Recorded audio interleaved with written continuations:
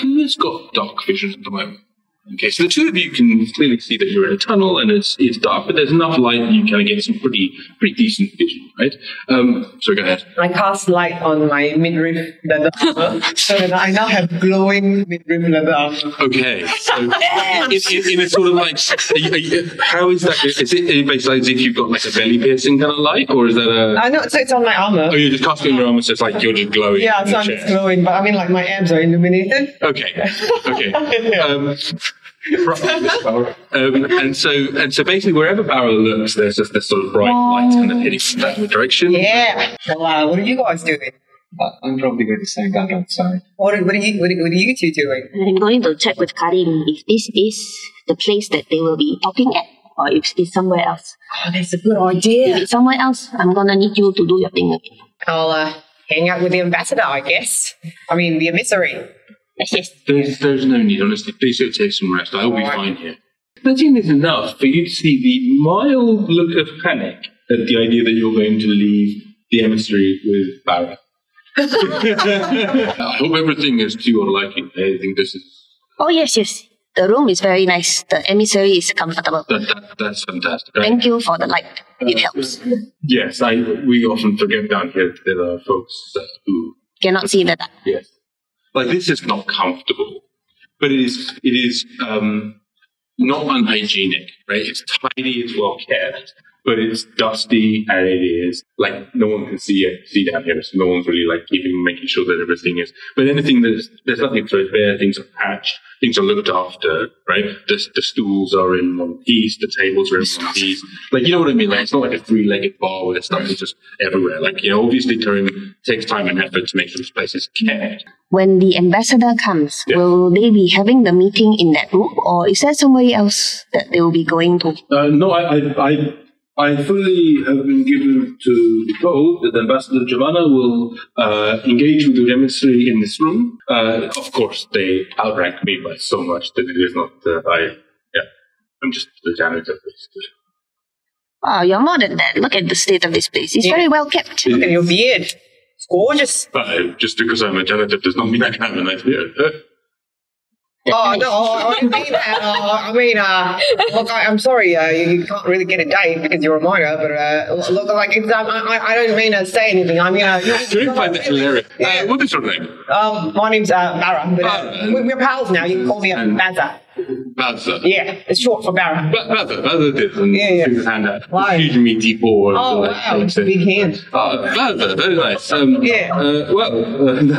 It's a good joke. It's very funny. Yeah, like my teacher wouldn't go out with me because I was a minor, so it was really weird. Like I've never minded a thing in my life, but apparently I belong down here with you.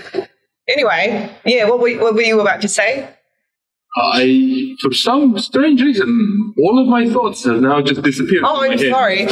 She has that effect on people. Okay, so Irsa is heading back to report to our emissary. I've gone to talk to Kie. Because I'm just telling her, like, this is a negotiation mission. You're being too quiet. Can't you look at me? I'm talking as much as I can. You need to talk. I'm trying not to disturb the emissary. No, she that's what she's here for. She's hired to talk. She's hired to talk. You gotta talk to her. Just like tell her like what your favorite color is or something. All right? Or like tell her about your family or pets. Or come on then. Well, go on. Like, let's practice. I was trained to appreciate silence because that is where the deepest thoughts, arise. Oh, nah. Something that you might gain from. That's it. She's a monk. Right. You know, monks. Yeah, but she's like a young girl, She's like one talk. All right, like obviously, like they sent one person who was right for this mission. Well, I'm going to talk to as many people as I can. Barra should continue talking to his new friends. Maybe Tia, you can go share this information with the emissary. No, she doesn't like talking. I talk when it's necessary. You're making good friends. I'm very proud of you. Oh, thanks. We wouldn't have found all that out if you didn't. it is not right. I am a humble janitor and I am not particularly of any. Tells me that your beard carries great significance. Thanks. Beards are a thing of meaning.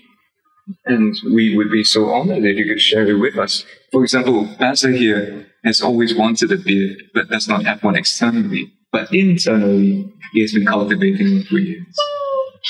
Right. Oi, come on then, you stupid bull. Look this way. And I shout and I whisper this golden melody. Hunger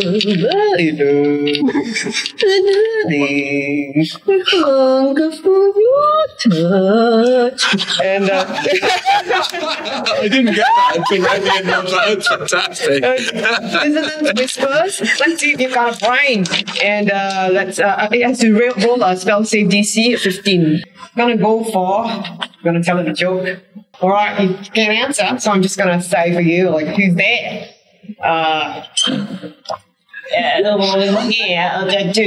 Interrupting chicken and interrupting cow. No, you have to. All right, I'll interrupt myself. All right, no. You go, move! All right, never mind. Well, that was funny, wasn't it? Come on, laugh a little bit. I'll show you this laughter. Right. There is a moment when. Yeah, it was a good one. Yeah, good on ya.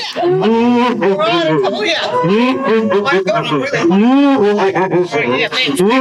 As it sort of, its back spasms and it's sort of just the strangest sort of grinding gears of metal cow noise just kind of turns into this, sort of forced laugh as it, I believe it falls prone at this point. Yeah, it does fall prone. As it sort of like, it sort of slams onto the ground. You hear like 2 or 3 tons worth of like, and like metal, and it's just like, it just laughs for a minute, right. for the round.